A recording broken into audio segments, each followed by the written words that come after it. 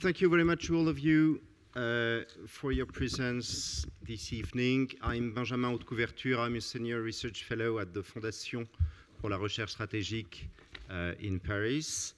And we have this terrific opportunity to have Dr. Lassina Zerbo, the executive secretary of the CTBTO in Vienna, with us in Paris today.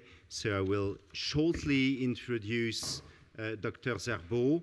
Then we will have a short talk with Benoit and I and Mr.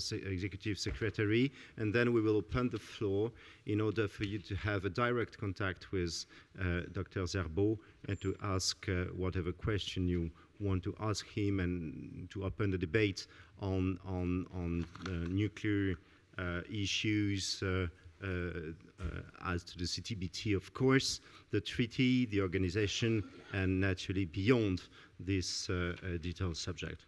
So, Dr. Zerbo, you are the executive secretary of the CTBTO, a position which you assumed on August 2013. You previously served as director of the organization's International Data Center, the IDC, and in November 2016, the member states reappointed you to a further 4-year term until July 2021. You are very familiar with France and with Paris. We always have the pleasure to welcome you at the Fondation pour la Recherche Stratégique when you come and visit us in Paris. But this year we have the great pleasure to welcome you jointly with the Paris School of International Affairs of Sciences Po in order for you to have that direct exchange with our young generation, since we all know that you are very interested in implying the youngest generation on these topics. You created in 2016, I'm sure you will address this, the youth group, the CTBTO youth group, which has just published his annual report available on the website of the CTBTO. Allow me first to congratulate you for being awarded yesterday by the American Association for the Advancement of Science as the winner of its 2018 Science Diplomacy Award in recognition of your commitment to eliminating, of course, nuclear testing.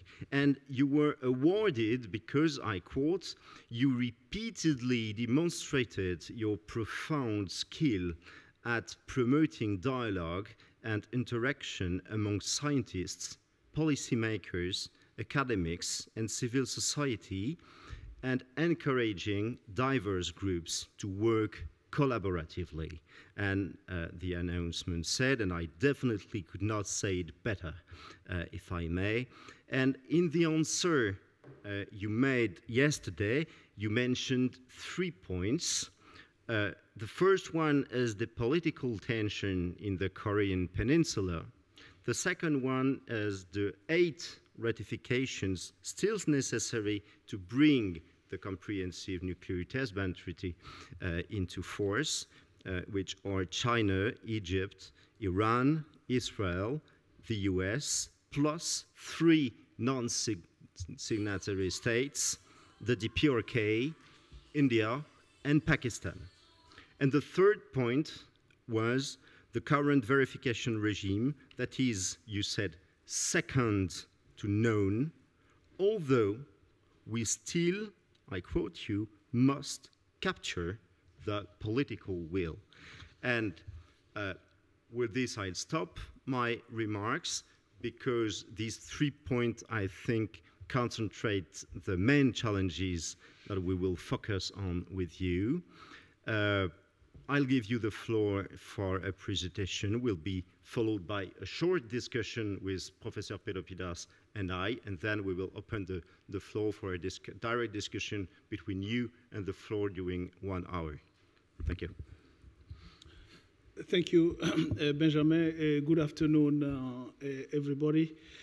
So let me begin by thanking you and your Fondation pour la Recherche Scientifique and Sciences Po School of International Affairs for giving me the opportunity to speak here today. So as I talk about the opportunity, I'm a little bit, I have a little pinch in my heart because I was hoping to grab the opportunity to speak in French. And then I come in Paris, a place where I was, and then I'm basically forced to speak in English. So I would say it's a little bit of a disaster because for the past 25 years, I haven't been speaking English at all. So you make me lose a wonderful opportunity to talk in French. And so I won't forgive you for that. But anyway, let's continue in French, or in English, sorry. So Benjamin, thank you, and then thank you to all of you for being here. I know it's not easy on Valentine's Day at your age to be at 5:15 listening to somebody who is talking about banning nuclear test explosion. So I want to say thank you. Thank you for being here. Your Valentine is a nuclear test ban Valentine.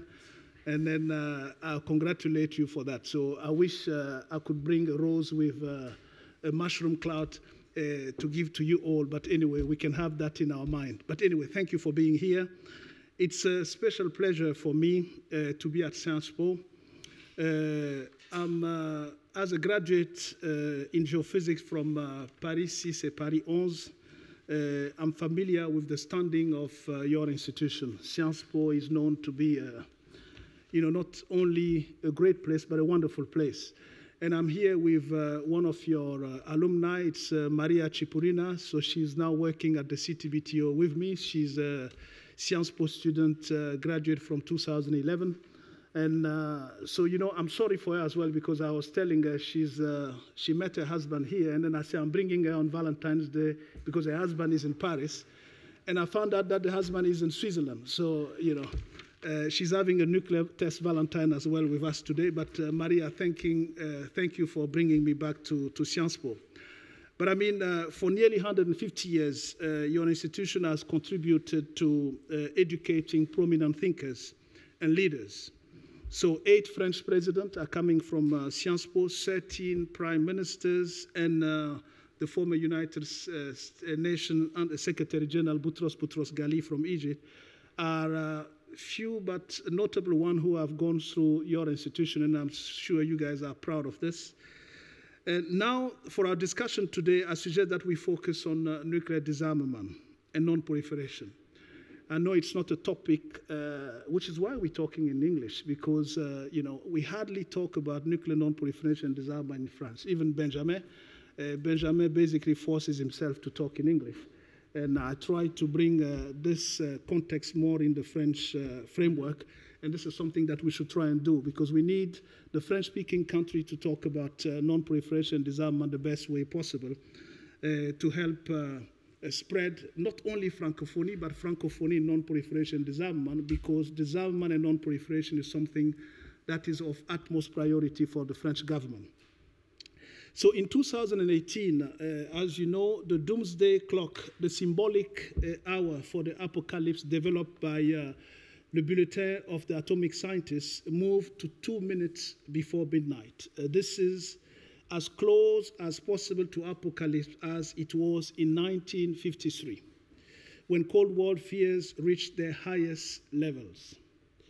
The Immediate Range Nuclear Force Treaty, the INF, is in serious jeopardy.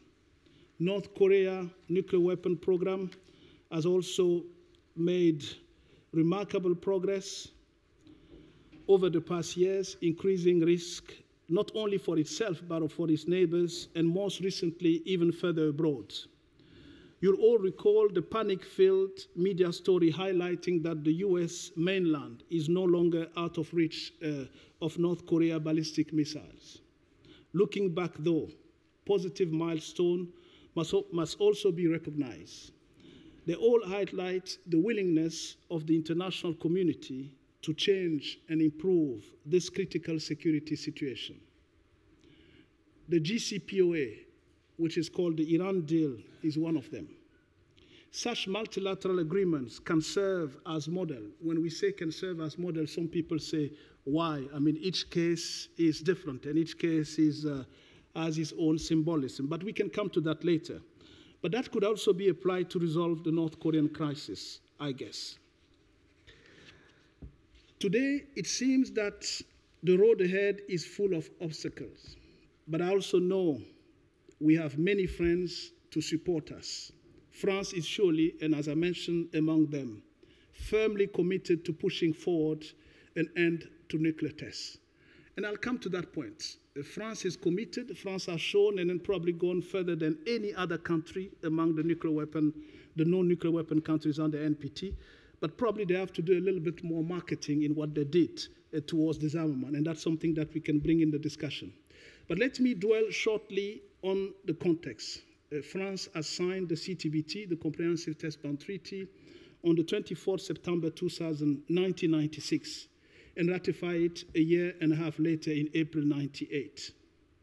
With 25 certified stations, when I say certified station, I will talk about the international monitoring system. It's a system of stations, over 300 of them, and then France hosts 21 of them. When we say certify, it means that those stations meet the standard, the technical specification of the International Monitoring System station. So those stations are sending data to the International Data Center in Vienna. This country has been steadfast proponent of the CTBT, both technically and politically. Technically for completing its IMS, its International Monitoring System portion of the system, and also politically by keeping the CTBT higher up in its agenda. So an alumni of yours, President Macron, recently highlighted that one of France's priority defense is the entry into force of the Comprehensive Test Ban Treaty. As you know, France has reduced its airborne nuclear component by 1/3 and has irreversibly dismantled its fissile material production facilities for nuclear weapon and nuclear test sites. It is the only country among the nuclear weapon states to have done so. The strong commitment by France to promote and universalize the CTBT should be highlighted and commended. Certainly not well reflected in what we hear and then what we see, especially when we talk today about the Weapon Ban Treaty and France's position. I think France's position on the Weapon Ban Treaty seems to shadow what France has done to progress in disarmament, and that's something that we can talk about as well. So now, what is a CTBT? The Comprehensive Test Ban Treaty, for those who are not quite familiar with the treaty, it's a treaty which purpose is to permanently ban all nuclear test explosion by anyone, anywhere, and in any environment. To achieve this, the treaty offers a global verification regime, making sure that no violation of the treaty goes undetected. And what is this verification regime? It's an international monitoring system. This is a system of station and monitoring facilities across the globe.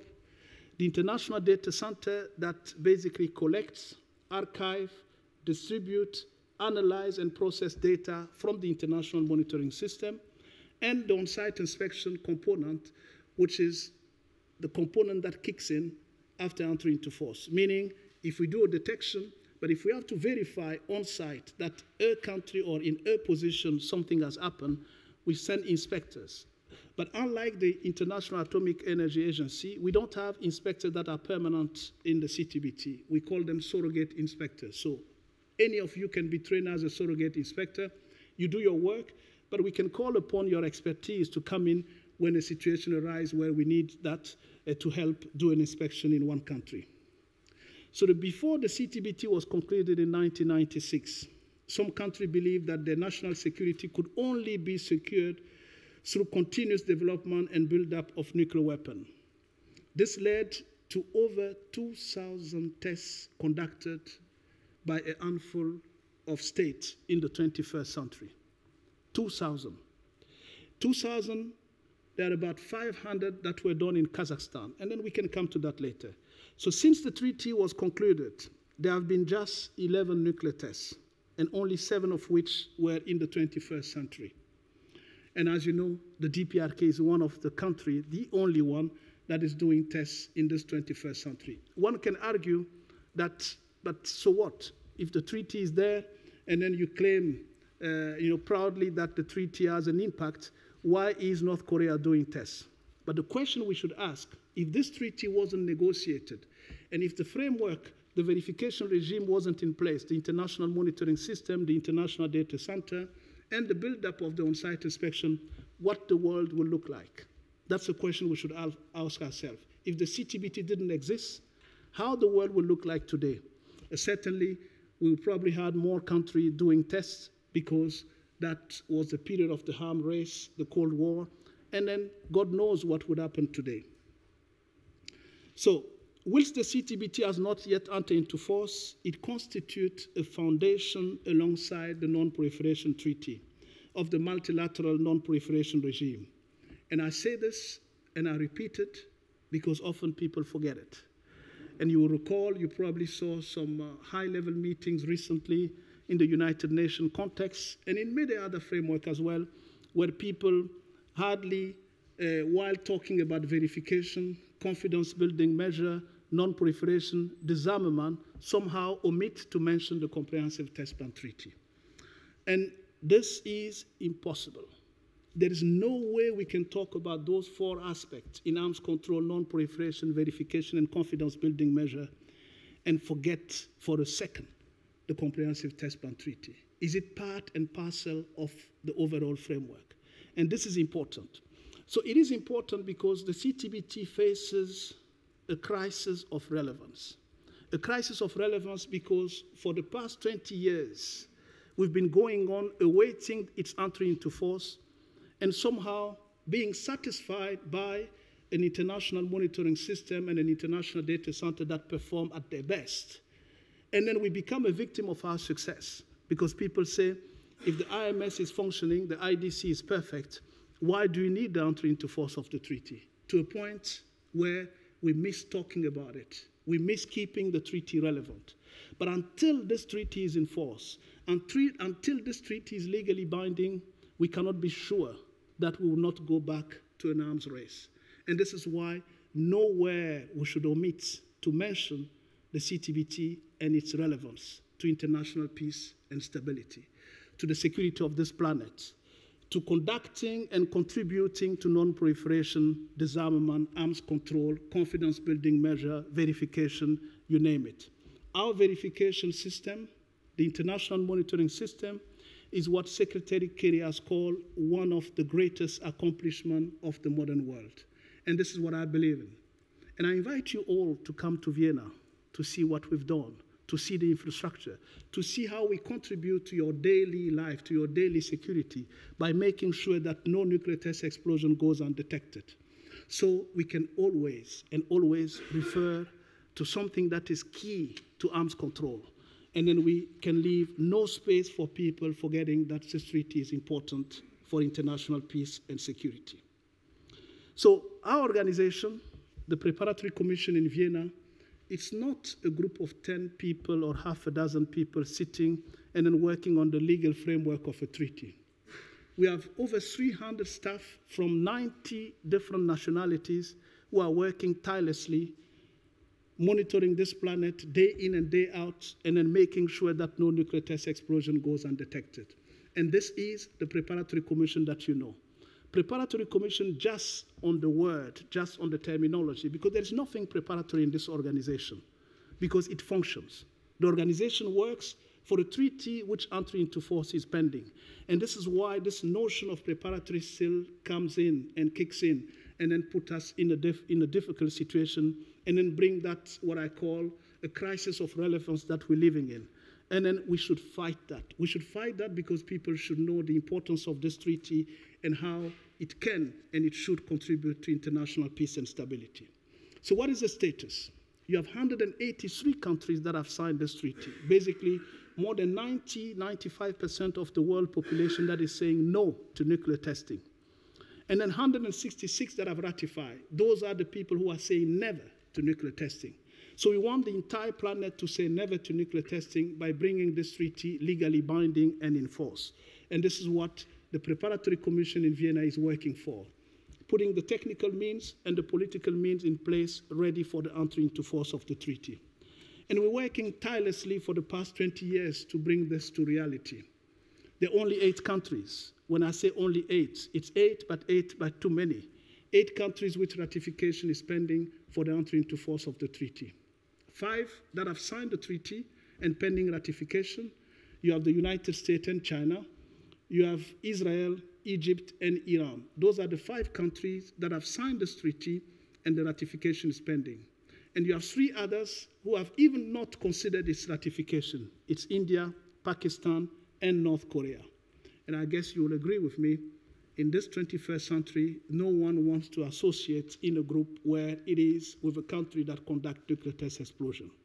And to that effect, Pakistan has considered observership to the treaty.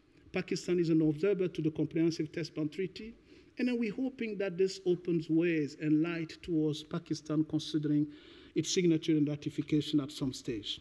So we're working tirelessly with those countries. I mean, you probably hear a lot that US doesn't believe in the CTBT.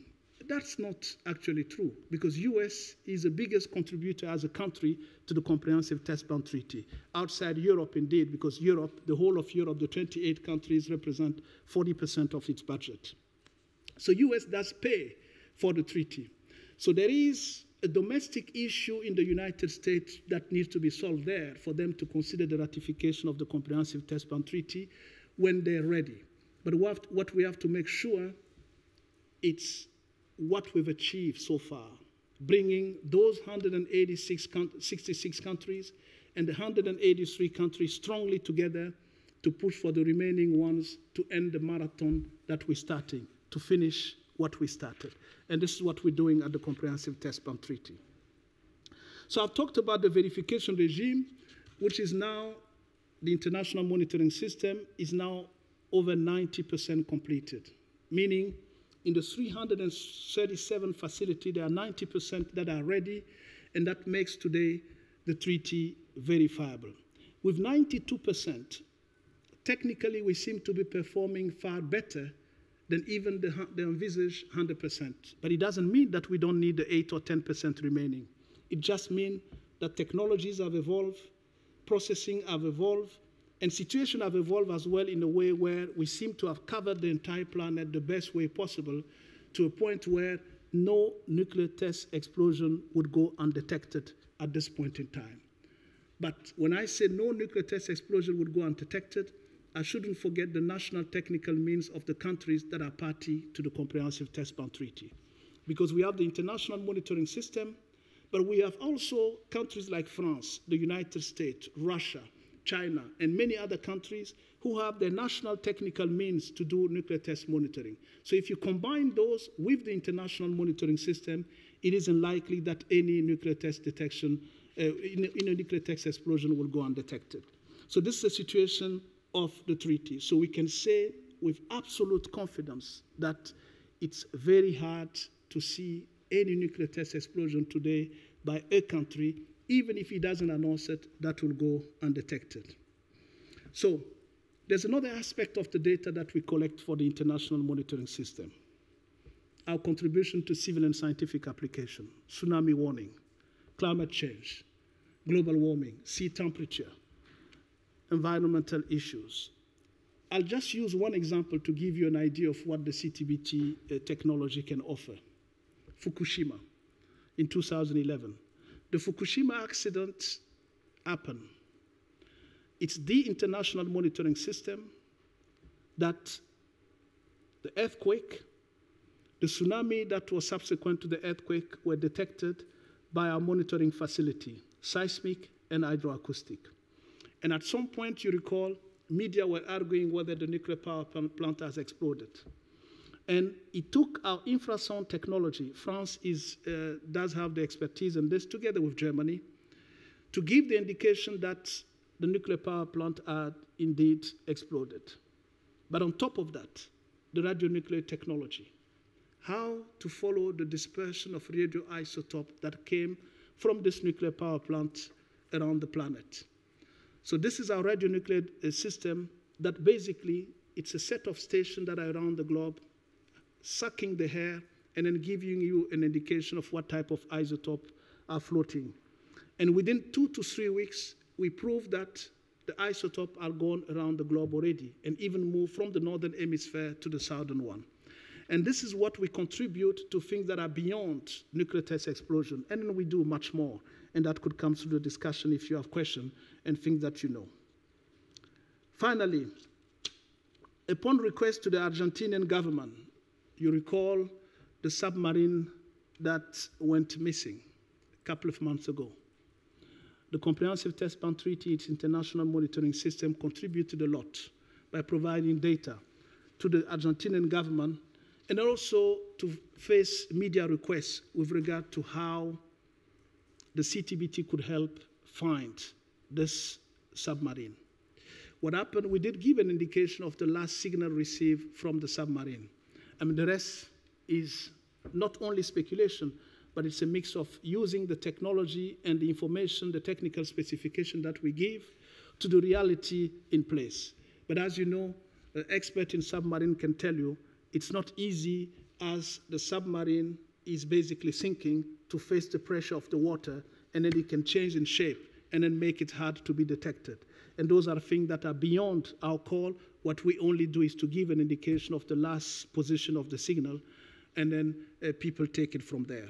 We've done our best to respond to the Argentinian request, and then we were indeed congratulated by the government of Argentina and by media, despite the speculation and the perception that you probably heard here and there.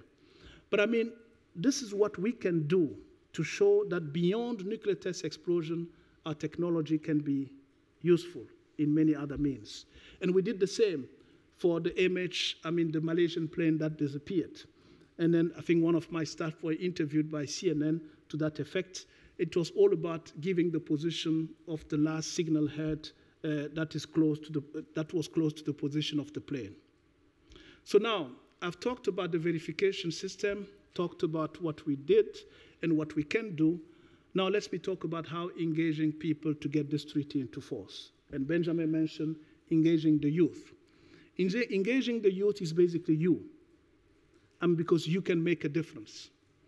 By talking to you today, what I expect from you, it's not only to know about the Comprehensive Test Ban Treaty, but to voice your position with regard to this treaty and know that the overall international multilateral diplomacy is in crisis.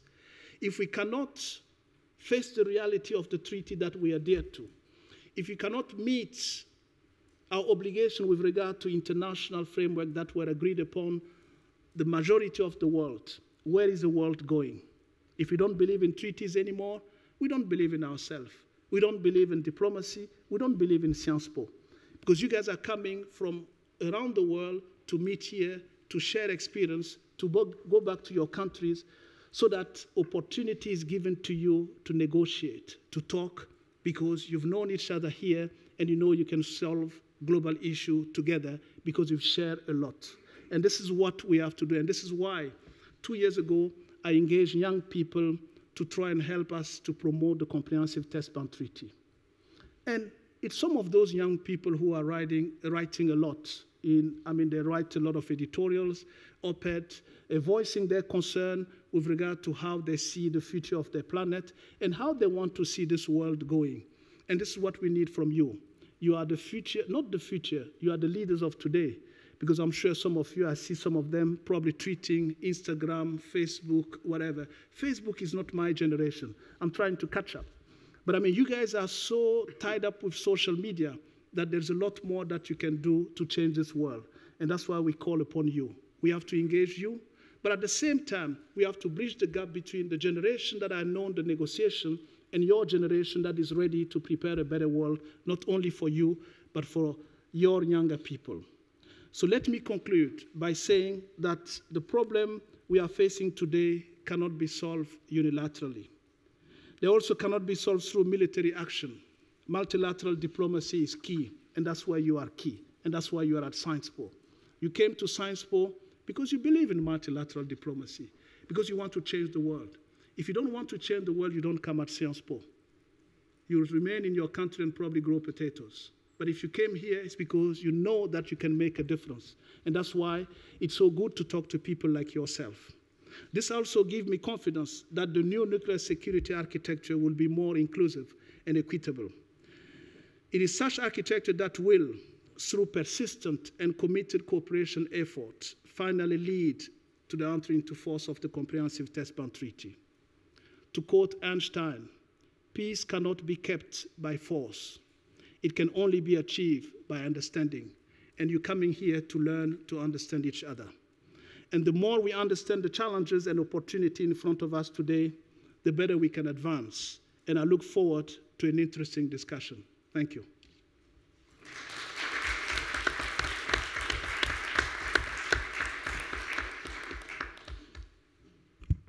Thank you very much, Dr. Zerbo. Mesdames et messieurs, vous voilà prévenus des défis qui vous attendent for the next hour at least. For the moment, we will open the beginning of our discussion with Professor Pelopidas first, and then I will add some question because you raised many challenges and many issues. We will try to tackle many of them le plus possible. Je vais commencer avec Benoît pour une dizaine de minutes. OK, merci. Merci Benjamin. Merci Dr. Zerbo. So thank you both. Thank you Benjamin for organizing this. And thank you Dr. Zerbo. On behalf of PSIA, I'm one of the 3 scientific advisors of the Masters in International Security. And so we're really happy for our students on top of for ourselves to have you here today. So basically my remarks will be divided in 3 parts. One is just an observation, because your comments were very future-oriented, and so I'm taking advantage of an audience of students to set the stage of like, what is it to invoke the next generation? What is it that we're passing upon them? That's going to be my first part. Then the second thing will be invitations for you to do a few things, or to learn a few things, or to open your minds to a few things. And I'll finish with 2 questions for you, sir. So let's get there. And that actually reminds me of the first time we met, which is the summer in Kazakhstan for the Pugwash conferences, and everyone was invoking the next generation. But it was, that's the thing that really got me, because I realized, like, wait, invoking future generations without empowering them is nothing more than transferring responsibility for a course of action already taken and possibly passing less freedom for action and margin of action than we do have. So then the question is, how do we actually empower you? Not just say, hey guys, it's up to you, deal with it now. So since we're all kind of trying to address that, I wanted to make like an invitation in 3 parts. And first say, empowerment is knowledge. That's why people like me become academics, you see. And so empowerment essentially is first and foremost enlarging the scope of what you know about the nuclear past. And that's really a starting point that we too often forget. Nuclear secrecy is still there. And we are thinking about lessons from the past based on a very, very limited image of what the past is about. And so that's one of the goals of my Chair of Excellence here, to go beyond that and to offer primary sources documentation and conceptual tools to ask new questions to this nuclear past and the lessons learned from it. So that's the first kind of invitation. The second one, and that speaks to your comment that it's hard to have a French-speaking audience talk about nuclear issues. The second element is really thinking about the responsibility of analysts. And by analysts, I mean us all, and you too, if you choose to become analysts as writers or people who speak about those issues to your friends and family. Because based on a research published last year, we documented that basically due to the tradition of strategic studies and a few other elements, most of the scholarship on this issue is written as though the analysts were accountable to the managers of the existing nuclear order. And so there is a shift to operate to say we analysts are possibly, but maybe not, accountable to those people, but we should be accountable to a much broader set of people, including the coming generations, including the citizens of a future in the making. And if you're interested in how to operationalize that type of shift, come to me. There is a published piece here. And there we get to basically the institutional foundation, which is precisely, I'm proud to say that this Chair of Excellence is the first program on the nuclear phenomenon in France, which basically says we need independent research that's radically independent from the priorities and preferences of the French establishment and industry. Therefore, we've refused funding from many of those sources. Not that we dislike them, but that we think most people already take this money. So there is space for independent research. And so we're basically supported by the Chair of Excellence, EU funding through a European Research Council grant. So the goal here is to precisely open up the set of questions that we're thinking about. And one of them is precisely how is it that we can think of a future that's not just a continuation or slight improvement upon the past. And so here, the question that directly kind of interests you is there is a question that we don't yet know the answer to, which is there such a thing as a post-testing generation? You know, Dr. Zerbo said after, basically in the 21st century, only North Korea is testing. So what that means is, in the same way we thought of a nuclear generation for those who became adults in the 50s and 60s, because testing, mostly if they were, you know, in the US, the UK, and the Soviet Union, testing in preparation for some sort of nuclear disaster was part of their daily life and their upbringing. For you possibly, testing has become some sort of a virtuality that happens in the distance. So then one of the research questions that we're trying to address is precisely, is there such a thing as a post-testing generation? And that's not just a scholarly question. The reason why it matters is because most of the policy discussion is, I would claim, premised on three independent assumptions about you. The first is that we're really sorry that you've forgotten so much about the danger. And that's really something we need to do something about. So you're forgetful. At the same time, you're indifferent. There's a lot of talk about, oh, it's so bad, they really don't care. And the third assumption is, since you're not protesting in the street the way people were in the 80s, that means that you tacitly approve. And I'm like, wait, you cannot be both forgetful and indifferent and supportive. First, this combination of assumptions doesn't make any sense. So what we started to do is precisely a large-scale polling of EU citizens under the age of 30 to understand what their understanding of the nuclear phenomenon is, what their references are, what exactly is it that they know, what is it that they want, and what is it that they're willing to give, and like in which way are they willing to commit themselves to some sort of thinking or action. And the first finding, it's a preliminary finding, but it's published as an EU non-proliferation paper that Benjamin is taking care of, is precisely not a sense of support of existing policies, but an in-depth sense of powerlessness. And so that really makes Dr. Zerbo's remarks even more relevant. We need to undo this sense of powerlessness. We need to really empower you. That was kind of my second invitation, to really think of yourself as a generation, and if so, what do you want this generation to be remembered for? And so now I come to my two questions for you. The first one is just more of a surprise. So you said, if I heard you correctly, until the treaty is legally binding, we cannot be sure we will not go back to an arms race. So does that mean that in your interpretation, we're not in one yet. So that's basically the first question. And the second question is basically, is really the one that you probably anticipated, is the one about how would you imagine changes or conditions so that the entry into force of the treaty would become likely?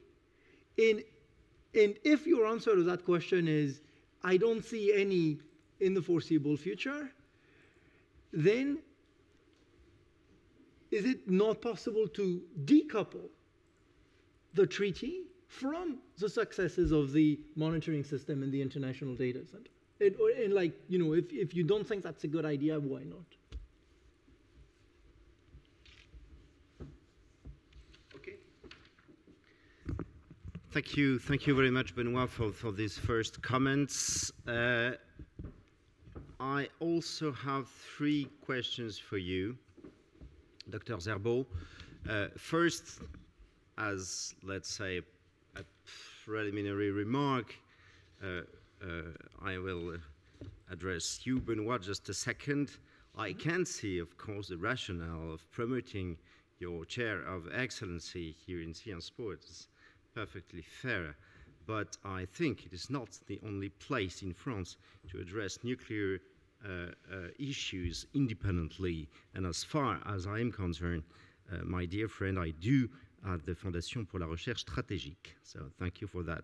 And a second, my 3 questions, comments, and questions for you, Dr. Zerbo, are the following.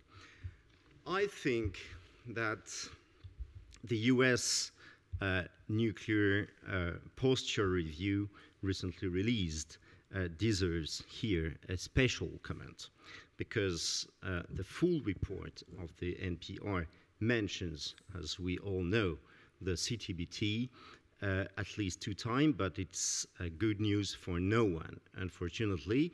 And I'd like to quote the whole paragraph, because words are really counting here. They say, the Pentagon writes the following sentence. Although the United States will not seek Senate ratification of the CTBT, it will continue to support the Comprehensive Nuclear Test Ban Treaty Organization Preparatory Committee, as well as the related international monitoring system and the International Data Center, which detect nuclear tests and monitor seismic activity. And here it follows, the United States will not resume nuclear explosive testing unless necessary to ensure the safety and effectiveness of the US nuclear arsenal, and calls on all states possessing nuclear weapons to declare or maintain a moratorium on nuclear testing, end quote. And I personally do not see the rationale for resuming nuclear testing in the US, since no new warhead is about to be designed according to the latest version of the NPR. But for the first time since the treaty is open for signature, one nuclear posture review mentions the theoretical possibility for resuming tests. Would you say, Dr. Zerbo, it is a setback, because it can be considered as such? And if it is so, do we have to wait and to see what a future administration will do, or is there something that can be done in the meantime? And if something can be done, what would be the operating levers in the foreseeable future? So that's my first question, very, very detailed one, very precise one. The second one is about nuclear testing by the DPRK. It's my second preferred topic, because as an observer, the latest nuclear tests by Pyongyang, as you know, 3 September 2017, be it thermonuclear test or boosted device test, maybe you can have something to say about it, was at the same time a huge failure for the global non-proliferation regime and a big success for the international monitoring system of your organization. So it seems that technically speaking, the system has given at least 3 tangible signs of effectiveness and usefulness in January and September 2016, thanks to the DPRK, if I may, and in September 2017. But as you said, the verification system is second to none, but political will still have to be captured. But precisely, political will as to nuclear non-proliferation and disarmament initiatives in general is what lacks most by now.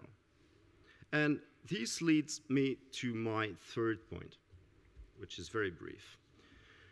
We've all had in mind for years that completing the verification system would play the cause of the treaty in many remaining states, in particular the 8 ones remaining states, particularly in the US, of course. It was the debate under the Bush administration, then in the Obama administration. Would you still think that this argument is correct? My understanding of our strategic times with new strategic competitors, the emerging of China on the strategic stage, is the following. No real progress will be made on the multilateral front for the time being and for the foreseeable future.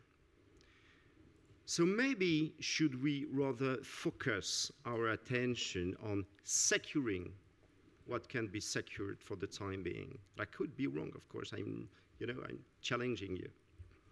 Do you realistically think that a more ambitious goal can be set up on the nuclear non-proliferation and disarmament realm? And if you do so, what could it be? Okay. So this is for launching our discussion. And just afterwards, I mean, in the same movement, we can open the floor to the participants. Thank you very much. Please, the floor is yours. Yeah, thank you, Benjamin. Thank you, Benoit, for your comments. Benoit, I'll start with your word about believing in youth and but the lack of empowerment. I can't agree more with you because one thing is to give them a voice, but we have to prepare them to have the voice that is necessary to move things forward. Because the reason why we believe in youth is because they think and speak out of the box. They're not stereotyped and then confined to a way of talking and saying, I can't do this. I'll give you a simple example. At the 18th January Security Council meeting on disarmament, the first tweet that I saw was one of the CTBTO youth group members basically tagging the Secretary General of the United Nations and asking why he did not mention the Comprehensive Test Ban Treaty while talking about non-proliferation, arms control, confidence building measure, and verification. I wish this could be a forum of discussion as well, Twitter, where that youth group member will have an answer. But what I respect is that what we give at the CTBT to youth, we prepare them to understand not only the fact that banning nuclear tests is important, how they can do it, and give them the tools to see what the IMS is, what the IDC is, what the verification regime is, and how it fits with the treaty. And how do we do that? How do we empower them? We allow them to come not only for internship, but we give them a platform during our science and technology series of conferences for them to talk. We do media newsroom to allow them to know how to interact with media, to write articles and so forth, so that they just don't go wild and then start talking about issues that are difficult and so sensitive, and not being facing a situation where people will say they don't know what they talk about. If you look at the platform that we've offered to CTBT, Youth for CTBT, there isn't a single youth group member that I've seen writing something, an article, that didn't make sense. So it means that we do give them the power for their action. And I believe in that. But you, as a professor at Sciences Po, this is what you do, is to give the tool to your student to face the world, to face the reality of the moment. But having specific topic, you're not just giving a course in general. You're focusing on international relations because you want them first to understand each other, to understand the world, and then to see how best they can face the reality of the world and deal with sensitive topic. So I can't agree more with you. So you talk about them being the post generation of testing and basically putting them to face the reality of the world today. Is it because they don't understand what the use of nuclear weapon can be or has been? They don't understand what testing is, and therefore they're not geared to face the reality of the world today and deal with global issues. There I differ a little bit, because giving them and empowering them is giving them the tool to visit Hiroshima, to touch what the use of nuclear weapon is, to visit Kazakhstan, to see the effect of nuclear testing, to talk to institutions like the CTBT and many other international organizations where they face the reality of talking to people who are dealing on a daily basis with those issues. And this is empowering them and basing them, sending them to the past, to understand the past better so that they can face the future. And that's what we're doing. And that's why you invite people like myself to come and exchange with them. I'm not a professor at Sciences Po, but just spending an hour with them give that opportunity to interact for them to understand what am I doing and what they aspire to do if they wish to work for an international organization like the Comprehensive Test Ban Treaty. And this is where we make a difference. So now, coming to your question about the treaty legally binding and the arms race, because you think that we are in arms race already. I think the situation could have been worse if we didn't have the international monitoring system. If we didn't have this platform where today we talk about the issue and then we make the leaders of this world to face their reality without what is happening, in telling them, we're not there yet.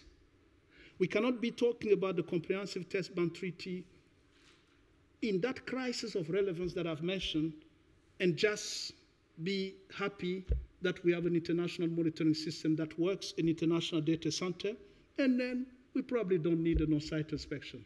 This isn't right. It's not right because if this was designed after years of negotiation, years of scientific research, I mean, the CTBT is the, and I want to say this, the treaty that has taken so long and so hard to be put in place, to have the concept and design to have a verification regime to verify compliance to a treaty that is so important. And this has been done over years, decades, and decades to come to a treaty, and then decades to have this treaty into force. So that's not an easy topic. So we cannot say today that we are in an arms race. I think the CTBT and the NPT framework have helped to contain, at least to reduce what could have been worse if we didn't have those treaties in place and those set of negotiations for so many decades. If the world was without the NPT today, without the CTBT, without the Chemical Weapon Convention, without a discussion on the Biological Weapon Convention, without the possible framework of the FMCT, a Fissile Material Cutoff Treaty, I mean, the world will be wild. Everyone will be doing what they want, and then we won't talk about arms race. We'll talk about, being in the Far East like we used to see in movies. So, but that's not the case. We have the CTBT, but we have to obey to those treaties, and that's what is key and that's what is important. We cannot just negotiate treaty and not push them to their finalization. I see the CTBT as a marathon, okay? We're passing the baton. We've been passing the baton for more than 20 years. It's about time that we finish what we started. And to finish what we started, we're not only in need of people like yourself, we are in need of those young people We have to empower them, and then we have to give them the voice they need to make a difference in the world. And therefore, I think the CTBT today has contributed to stabilize, to a certain extent, the world situation with regard to arms control. But it could be better, and it will be better if the treaty was in force. If the treaty is not in force, we open the gate for a situation where somebody can say, oh yes, you know, I want to still leave that option where I can test. But if it's legally binding, it's over. It's over. The treaty is in force. There's an enforcement mechanism that is done through the Executive Council. There's no room for testing again. And that's why I was talking about the difference between no and never to nuclear testing. A binding CTBT, legally binding CTBT, makes nuclear test explosion never again. So this is why I use it. I'm not saying we're not in an arms race, but let's say the race could have been faster. Okay? That's where we are. So your other question was how to change the condition for the entry into force. Do I see any?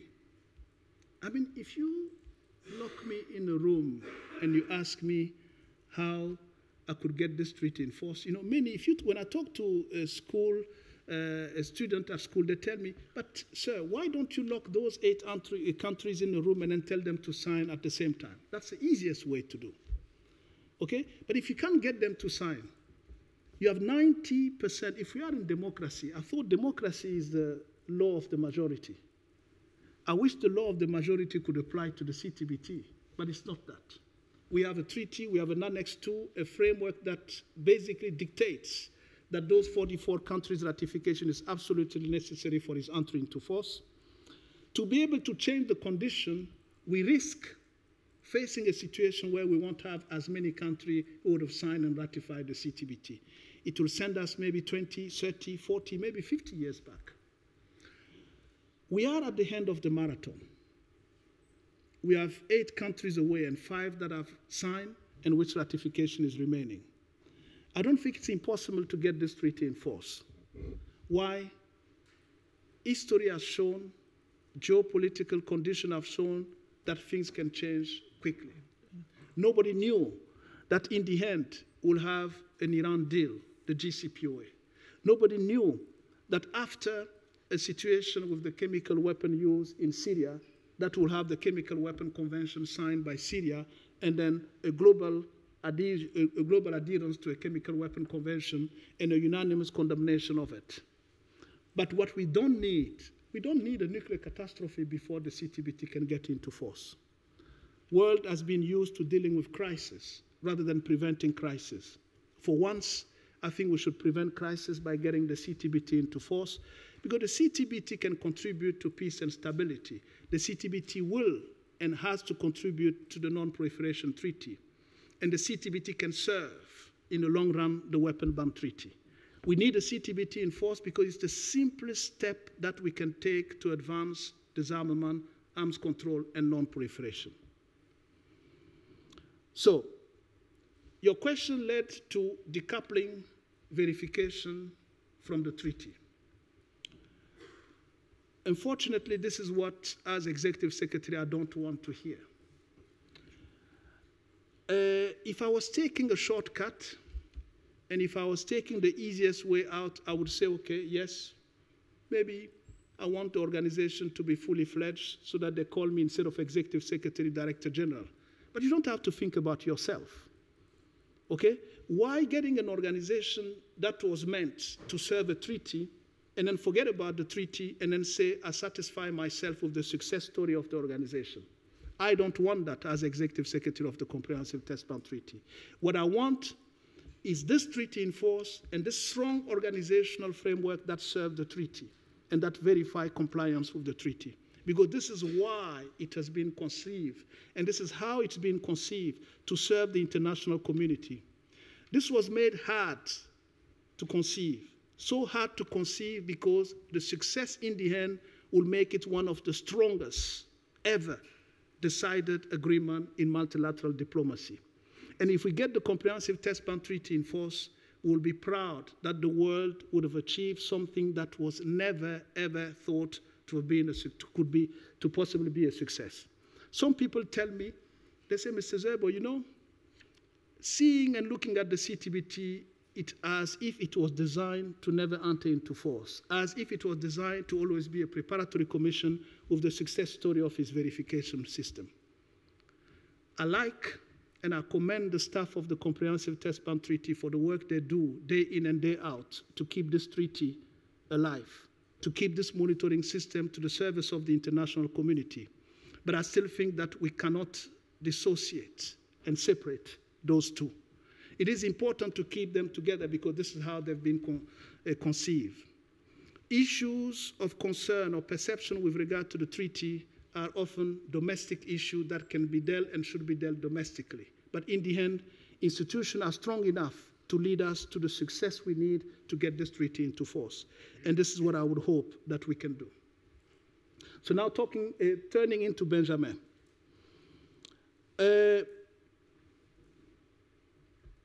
You talk about the NPR. The good news is that I was officially briefed by the US mission on the day of the release of the NPR.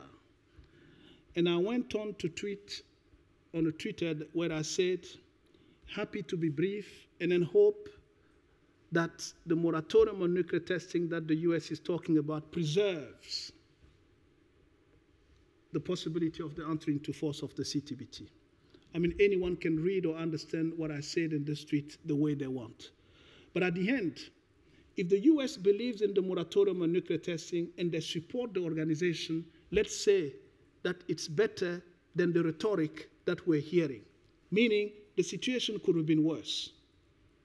So, because I always see the glass half full, I'm hoping that we can fill the glass up by creating the condition where the trust and confidence will lead the US to see the glass differently, and then we can meet halfway. Asking me if I can sit and wait for another administration, I won't try to play this lotto game because I'm not in US domestic politics. And who knows, maybe it's the same administration. Who can judge that? Why should I sit and then say I'm happy, I will go underwater or under the table and wait 3 years for a hypothetical government or administration to come before I can talk about the CTBT? No.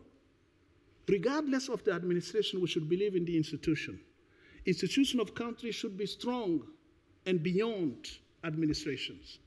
And we have to try and work with any administration, be it Republican or Democrat, in a way where we preserve what is important for the international community and get the CTBT in force. And this is our job. We should not judge administration by the way they are, because this is domestic politics. We should focus on our work. Our work is to get the United States to ratify the Comprehensive Test Ban Treaty one day when they're ready and they believe that it's time to do so. We work with any administration to do that job. And this is what our role is at the Comprehensive Test Ban Treaty. And then we thank the US for continuing their support to the Comprehensive Test Ban Treaty, their financial support, because it is important to move into getting the verification regime in place. So you talk about when they say that they believe and then they will not resume testing unless. I don't want to go into judging or speculating about what people can say. My comment will be, it's like when people say, as long as nuclear weapons exist, we want to keep our deterrent. As we say, and as the French say, nous voulons garder notre système de dissuasion tant que les armes nucléaires existent. So all the nuclear weapon countries are basically putting themselves in that situation. So I can only see, but I will not comment on this. The only thing I can say is that through the CTBT, through the NPT, we can open way for a better world, for a better future, not for ourselves, but for the future generation. DPRK, is it a thermonuclear test? Isn't it? This is not part of our technical ability at the CTBT. The only thing I can say is that this test was big time, much higher than any of the previous one, and that it's certainly not only that it's not of the same magnitude, but it's given indication that we're in a different game at this point in time in North Korea. Thank you. Okay, thank you very much, Dr. Zerbo, for your answers. now we... Just a point of clarification, Well, since I was called upon by name. So I'm not interested in promoting that program. Based on the research I told you about, I'm interested in independent research, understood as not accepting the funding from players in the nuclear game, either advocates, activists, ministries of defense, or industry. And it is a fact that this program is the only program that refuses categorically funding for its research from any of those entities. That's not the only way to think about how to do research, and that's dramatically unusual in France.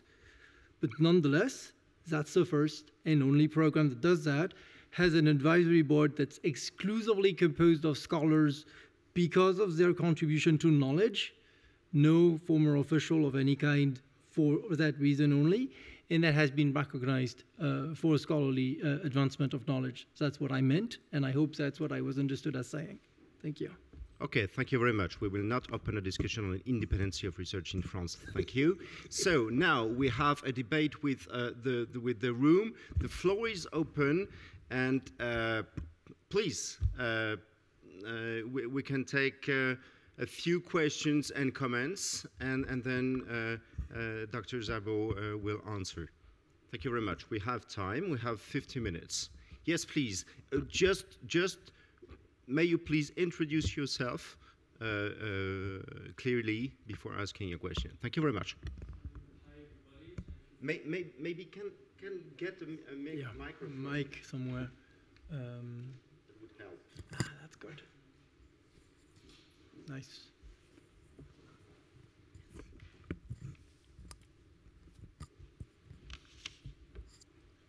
Hi, everybody.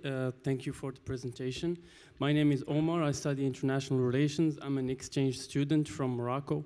And my question is, do you think that if the US takes the initiative to recognize the North Korea as a nuclear state, instead of referring to it as a rogue state, maybe one of the key aspects that may open the floor for a plausible peace treaty between the US and North Korea? Thank you.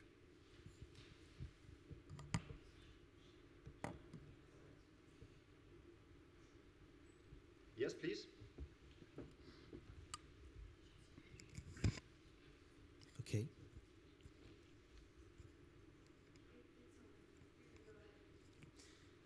Thank you for your presentation. I'm Emilia and I work in...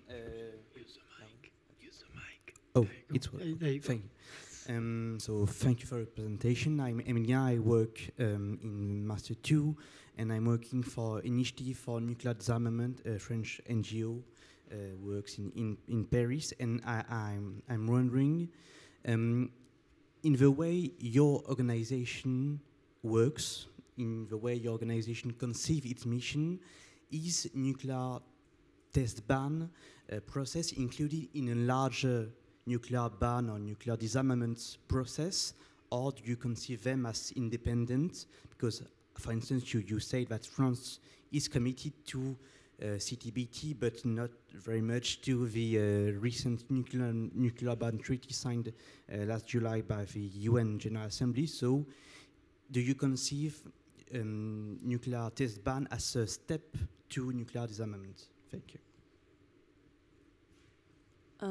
Hello, I'm Lisa. I'm a student in the first master's year in international security.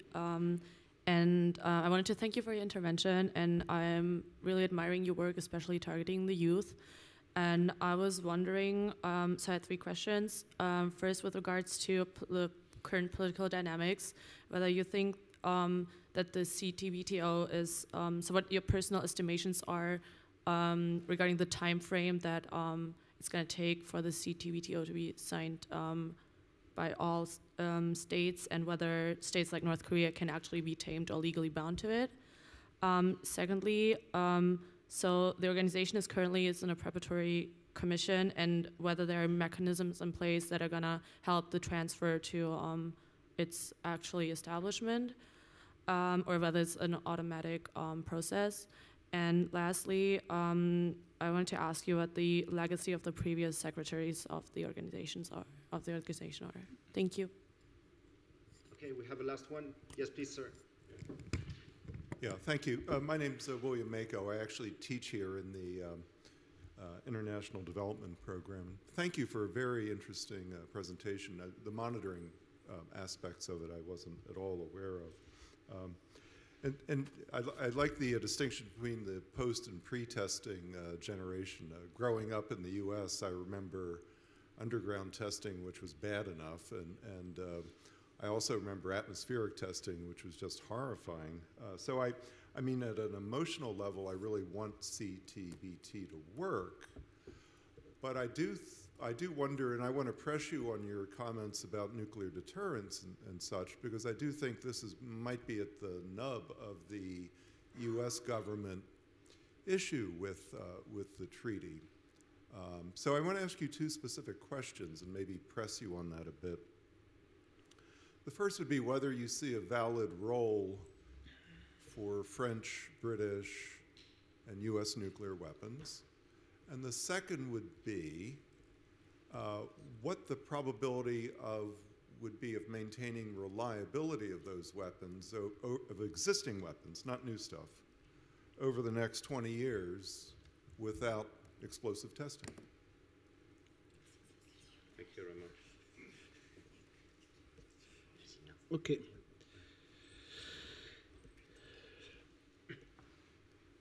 Okay, let me start by the last one, since you talk about reliability to maintain, to maintain the reliability of the nuclear weapon without testing.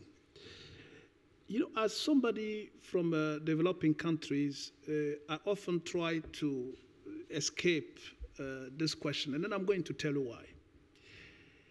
If we start talking about the lab modeling that is done to simulate testing, and the nuclear weapon countries to be in a position to develop or to maintain the stability of their arsenal without an explosive testing, we walk the fine line between the perception that there is modernization and the perception that we're just maintaining the arsenal.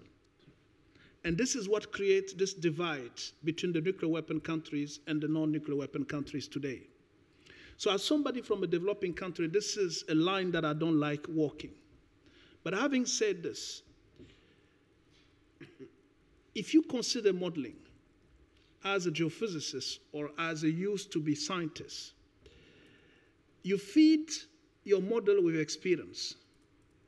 Okay, you run an experiment, not experiment, I'm talking about experiment, to feed your model. If you feed your model with experiment, in the long run, you won't have a set of tools in experimentation that will feed the model.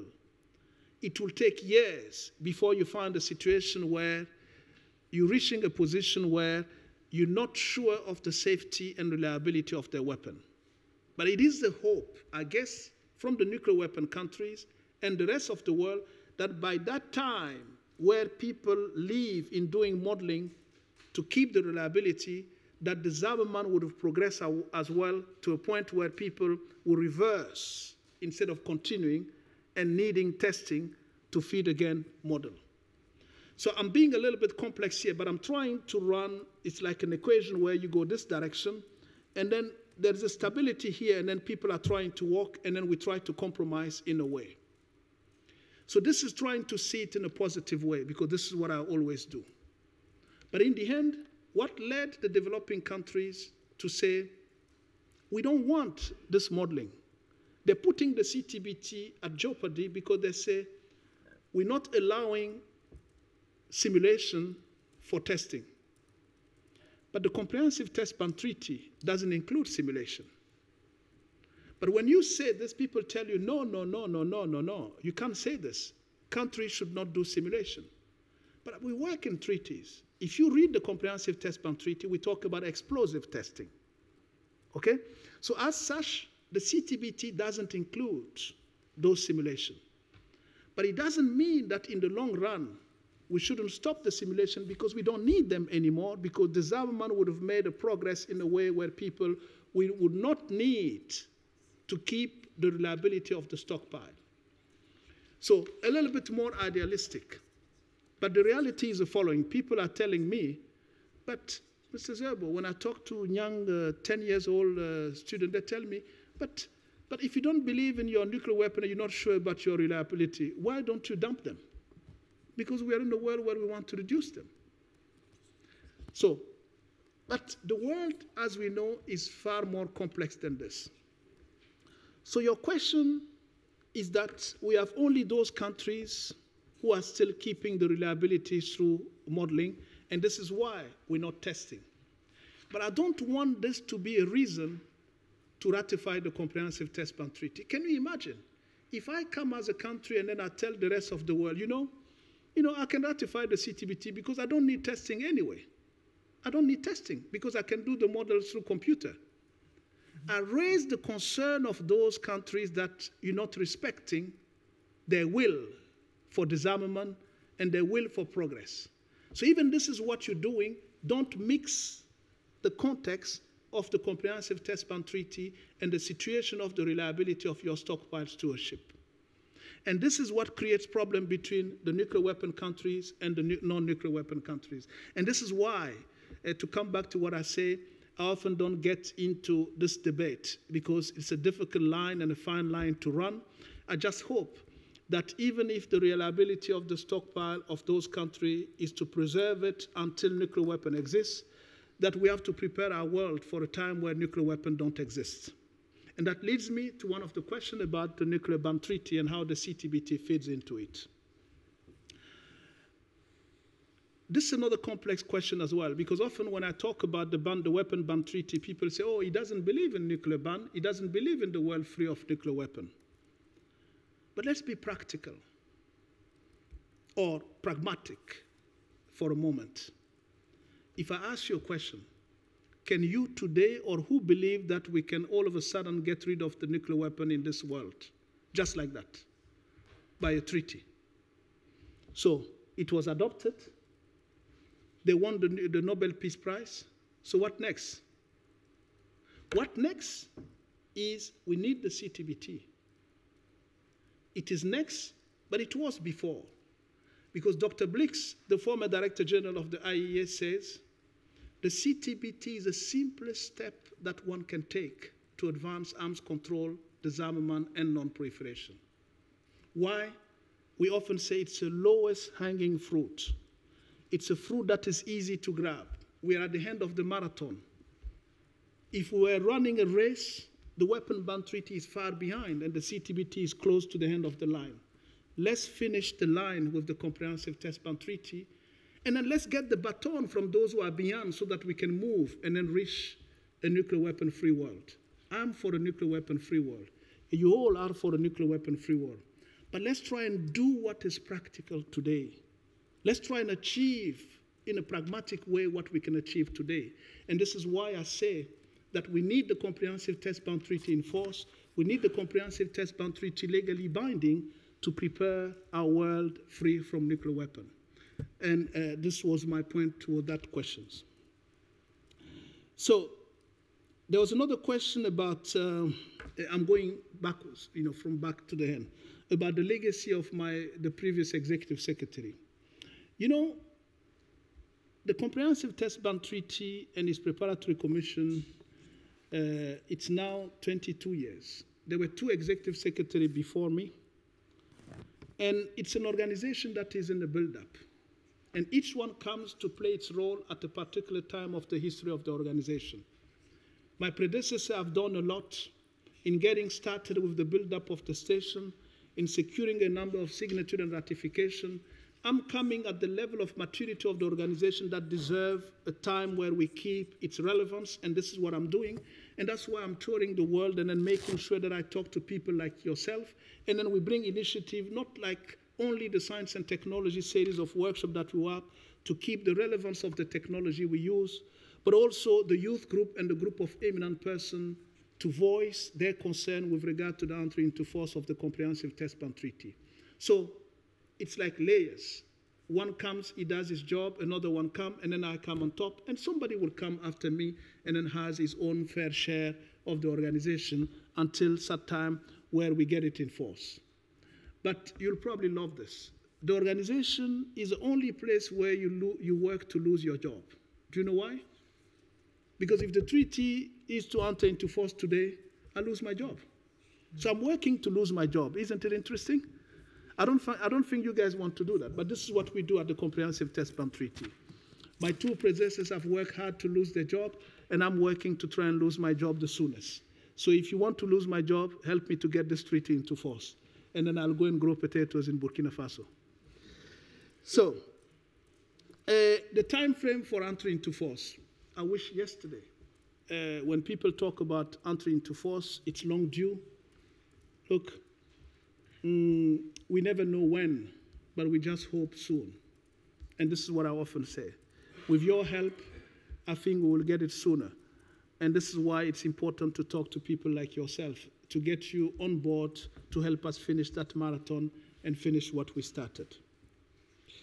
So, the question on the US taking initiative to accept that DPRK is a nuclear state, and instead of any other rhetoric, to help ease the tension.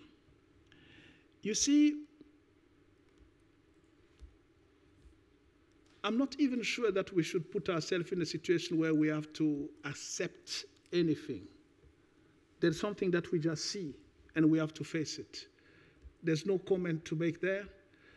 But by officially taking DPRK as a nuclear weapon state, we jeopardize the Nuclear Non-Proliferation Treaty.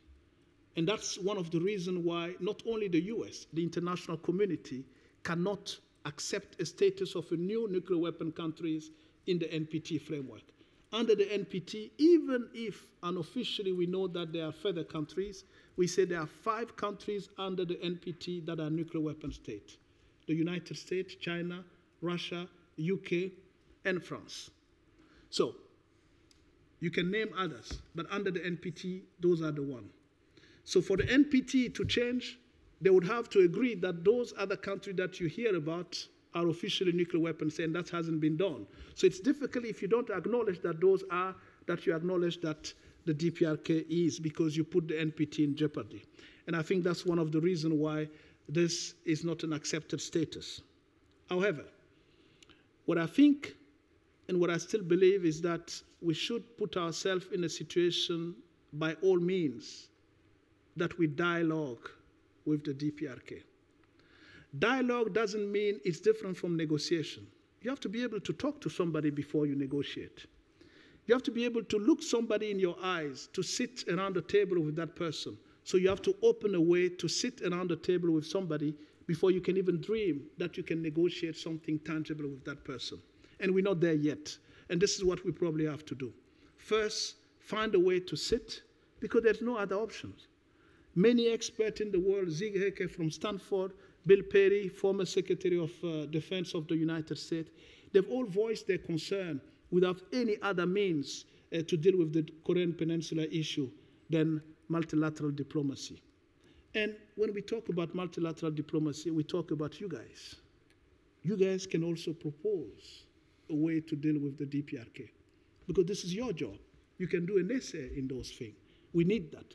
We need people like yourself to talk about it, to share what you heard and what you learned and what you see about this global world, so that you can change this world. You can change and then inject ideas in the leaders of the world's mind, so that they believe that you're there to push them behind and then get this thing solved. This is what we believe in, and this is what we want you guys to do. I think that covers the set of questions that I received. I don't know if I forget any. Please remind me. Thank you. Yes, please. Hi, I'm Ossiane Tranchet. I work at the Atomic Energy Commission. Let's be optimistic and say that the CTBT go in force. And imagining, like, if one country who ratified the CTBT goes and does a nuclear test, what would be the reaction of the CTBTO, and what could be the sanctions against this country? Thank you.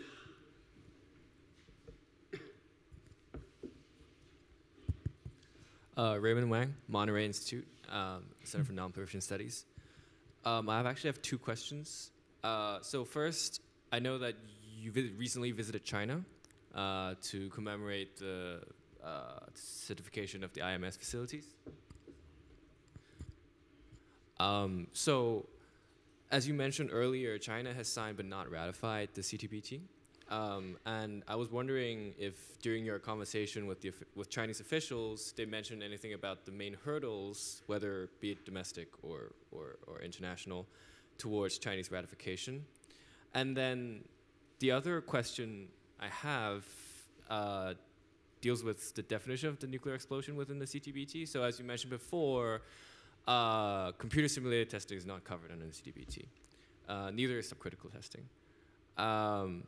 However, during the negotiation for the ban treaty, there was a concerted effort by a certain group of states to include subcritical and computer simulated testing into the core prohibitions of the ban treaty. So well, first of all, what do you think of this effort? I mean, it didn't make it into the final version, but what do you think of this effort? And also, do you think this dissatisfaction with, or these perceived loopholes within the CTBT will prove to be problematic for it in the future? Great. Thank you. Do we have another one? No? Okay, then. Okay. Perceived loophole in the CTBT. I don't think I would want to buy that, because each negotiation has a time. Okay? If the CTBT were to be negotiated today, it would have had a different connotation, probably including computer simulation. But it was negotiated and agreed upon 20 years ago. Today, it would be a different ball game. So does it mean that we should consider the CTBT as having loophole and then take a new treaty like the BAM Treaty to say that completes the CTBT and then forget where we're trying to get at the end of the marathon and then start a new ball game where we might not even get to where we are today? What we're trying to do is to preserve what we've achieved and try to move on. We don't want to step back. I'm not saying the BAM Treaty gets the CTBT back, but the BAM Treaty in its concept, and then you said that some aspect didn't get to the final draft. But the aspect didn't get to the final draft because of the difficulty in having a document that was solid. The BAM Treaty was negotiated in a couple of, I would say, months or years, but the CTBT took years, decades of scientific research, anything, and putting people together before it was adhered to and then open for signature. The BAM Treaty is probably what we all aspire in future, to get our world free from nuclear weapons. But the CTBT is a step towards that. The discussion whether they should include aspects of the CTBT in the BAM Treaty or not, it's something that we didn't get involved because we're not part of the negotiation of the BAM Treaty. Having said this, what I often say, anything that can contribute to get the CTBT in force, to prepare for this world free of nuclear weapon, is something that we buy into and something that we will want to buy into. But practically, we're closer to the entry into force of the CTBT than the implementation of a weapon ban treaty. And that's a reality. It's a fact that we can all see. I think we can get the proponent of the ban treaty after its adoption and where we are to consider probably advocating for the CTBT entry into force as an element to prepare for the next NPT review conference, because the CTBT is an element of consensus or near consensus that we can bank on, rather than bringing a big divide that will risk as a whole the NPT, or any future arms control and non-proliferation agreement. And this is what I believe in. And once again, I'm not saying, and all of us here believe in the world free of nuclear weapons, and we want to achieve that. But let's see what practical move we have to get there. And I think the CTBT is one of the practical and the simplest move that we can take right now. And I know you from Monterey. I'm working a lot with the Monterey Institute, and then I saw you in California. You guys do simulation. We talk about many things. And I want to commend the Monterey Institute for the effort of its students and members of the youth group to support all research aspect to getting the CTBT to keep its relevance, and then how we can move forward. But I do know that you guys have a strong debate there with regard to the BAM Treaty, the CTBT, and other aspects, including the NPT. You do the simulation. I've been part of one. And I want you guys to have this and keep this in your mind, that, you know, until we get the CTBT in force, we won't have the framework of confidence that is necessary to progress in arms control and non-proliferation. We'll still have things that you call loopholes here, loopholes there, and that will make life difficult for us. CTBT, EIF, and sanction. That was a question there. I mentioned the possible executive council after the entry into force of the CTBT. Meaning, if the CTBT is in force, we become like OPCW with our own executive council that decides basically on what to do after a violation of the treaty. And the example of the CTBT and your question has been the difficulty that OPCW, I talked to the Director General, they faced during the Syria negotiation. You had the Executive Council of OPCW that was deciding, and then you had the UN Security Council that was kicking in. And then you have a movement from the UN Security Council to pursue the issue in Syria, and then you had OPCW, and then how to dovetail those efforts was one of the difficulties. So there is a lot more to do in terms of multilateral diplomacy between an executive council of an international organization that deals with a violation of the treaty that they refer to, and the Security Council of the UN. And don't forget, when we talk about Security Council, the Security Council has the representation of many, but you know as well more than many of us that the Security Council has been and remained an issue because many countries said that they need more participating voice at the Security Council. So that's a discussion that will come and on again, and that probably goes beyond what an international organization that is independent, because that's it. Although we're seen as an affiliated organization to the UN, although I have a UN passport, I don't report to the Secretary General, even if he's a depository of the Comprehensive Test Ban Treaty. I report to the 183 states that govern the organization, and that's our job. And it's the same for the OPCW, it's the same for IEA, because those international organizations, the heads report to the states that govern the body that the organization that they run. So the Executive Council is supposed to be independent, but its independence can also go and lead to linkages between the organization and the Security Council to try and secure an overall framework where the international community buys in. Sanction, I don't know. That's to be discussed at the Executive Council. The example of Syria is probably one that is closest to your question that we can look into. So those were the questions. I don't think I missed any. No. Okay. Can I say something? Well, of course. Yeah, so something quick.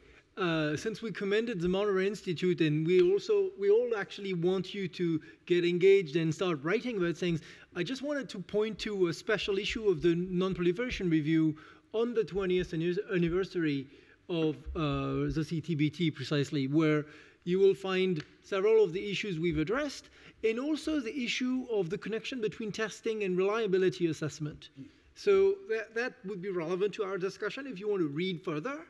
And the other thing, if you want to read further and bug me, is that basically with my postdoc, Ray Anderson, we managed to get access to the personal archives of Robert Purifoy, who was a safety engineer at Sandia National Laboratory from the 50s to his retirement in 1991. In his personal paper, there are a lot of interesting discussions about controversies in terms of how do you assess reliability, and to what extent do you need to assess reliability to basically continue working around nuclear weapons. So those are types of discussions that you might want to also engage with based on like newly released primary documents. Okay, thank you. Do you have other questions? Yes, please. Very good.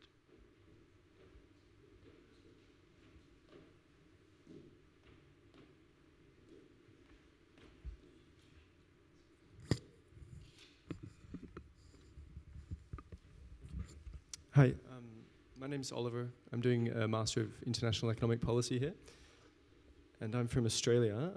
We're talking a lot about when, I mean, we seem to be talking a lot in the future, and I'm sort of wondering, what is the current situation in countries like China, Egypt, the US, for example, where the treaty hasn't yet been ratified? I mean, are legislators talking about it? I'm wondering if you can just shed a bit of light on that, and subsequently tell us a little bit about what your organization is doing. Are you having conversations with legislators? I mean, what is the actual position, practically speaking, that is being done to make sure that all countries ratify it?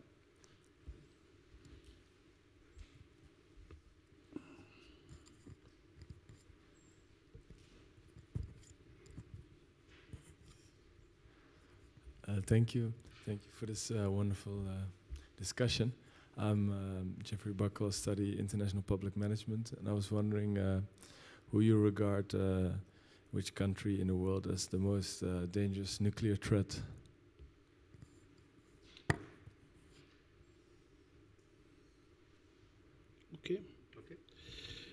Okay, thank you for bringing this question, because I just recalled that I forgot to answer one's question on China and my visits. Look, for the 8 remaining countries, we're doing our best to, talking to them, trying to find the condition of trust to influence a little bit domestic understanding of the Comprehensive Test Ban Treaty, the verifiability of the treaty. And in China, I don't think this is necessary anymore. China, as I said, they're ready to ratify the Comprehensive Test Ban Treaty. I want to quote Ambassador Shah, who has been in the negotiation of the treaty. He often tells me when we talk about the CTBT ratification, he said, look, Lassina, if US ratify at 12:01, China will ratify. I mean, he's probably saying this laughing. But I mean, it tells you a little bit the dynamic between countries. That China and the US are probably in the situation where they're looking into each other with regard to how to move forward for reasons that are personal to them, domestic to them, with regard to their bilateral relations. And what I got from China last week when I met Foreign Minister Wang Yi is China's unwavering support to the Comprehensive Test Ban Treaty. China, we built stations for 15 years in China. For the first time in the history of the organization and the IMS, we certified 5 stations in 1 year.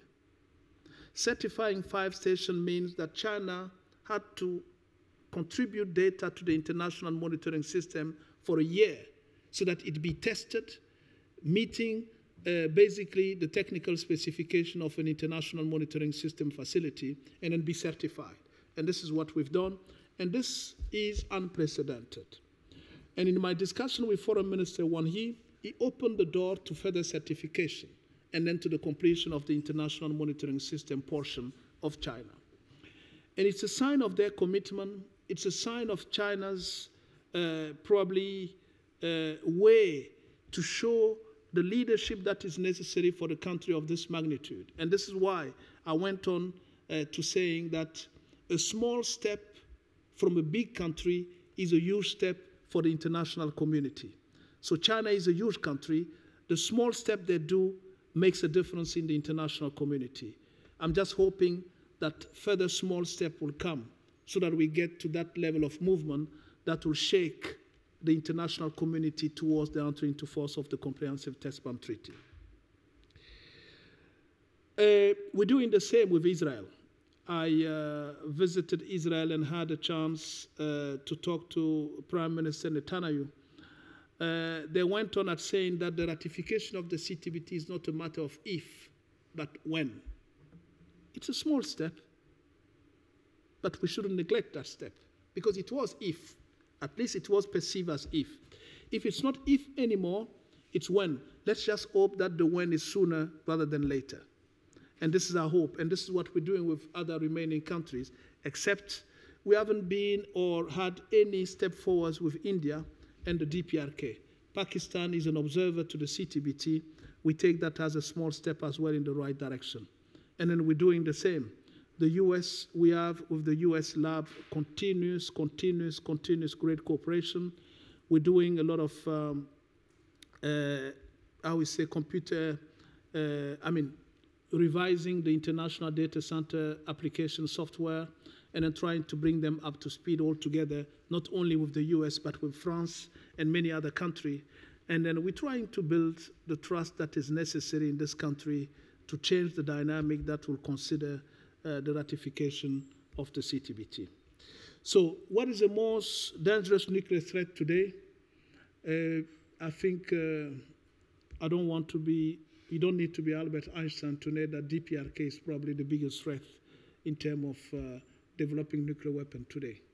This is the one that is so obvious to all of us. And let's see how this can be mitigated.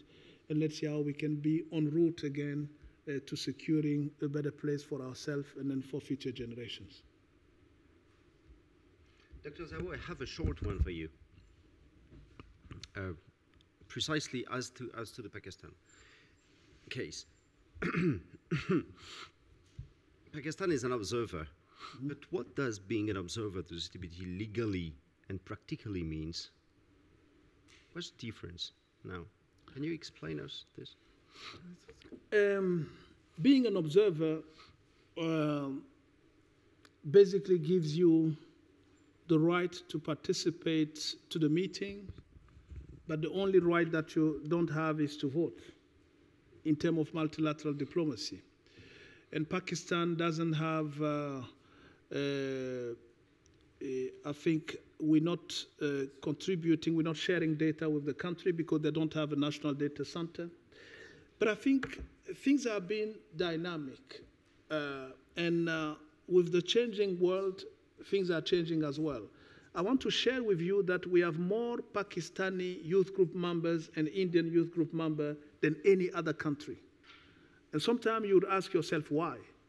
Those are two countries that have not even signed the treaty, and yet youth from those countries are participating more on the CTBT.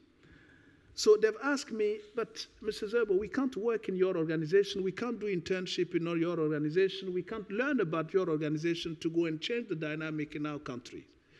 So I went on to asking our PrepCom, which is our governing body, to change this framework in a way where we can interact with countries that have not signed the treaty to bring them close.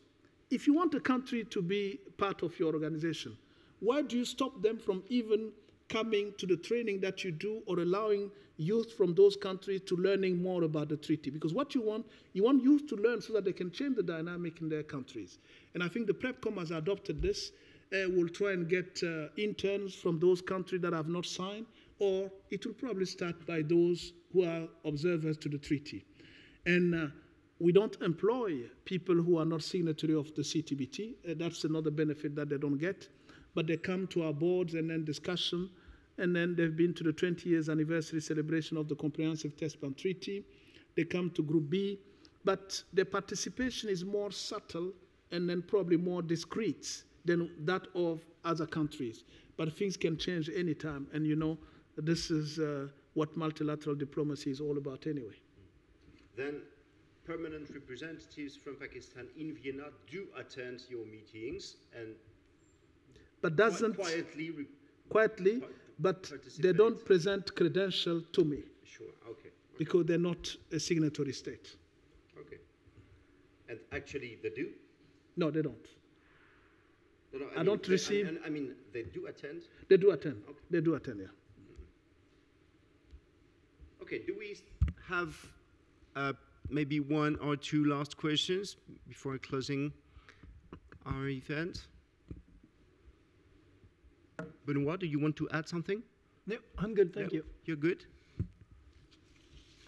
Dr. Zerbo, do you want to conclude? Do you want to close? Do you want to add something? No, just to say thank you for those who are probably rushing to go for the Valentine dinner with the loved one. To say thank you for being with us, and then thank you for having spent this amount of time on a special day for your generation. When I was coming out, I saw many of you with roses. So I'm sure you're rushing to go back to your festive evening. And I want to thank you, and then thank you for your interest to arms control, non-proliferation, and disarmament, and tell you that I hope to welcome some of you as interns at the CTBT, and then we can continue the discussion, and you will help us finish that marathon in getting this treaty into force. Thank you. Thank you very much.